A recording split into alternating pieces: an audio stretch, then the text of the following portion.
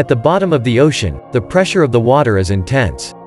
Just 10 meters, 33 feet, of water produces as much pressure as the atmosphere, and the pressure increases the farther down you go. At the ocean's deepest point, in the Mariana Trench in the Pacific Ocean, it reaches about 1 ton per square centimeter, 14,200 pounds per square inch, and can crush submarines.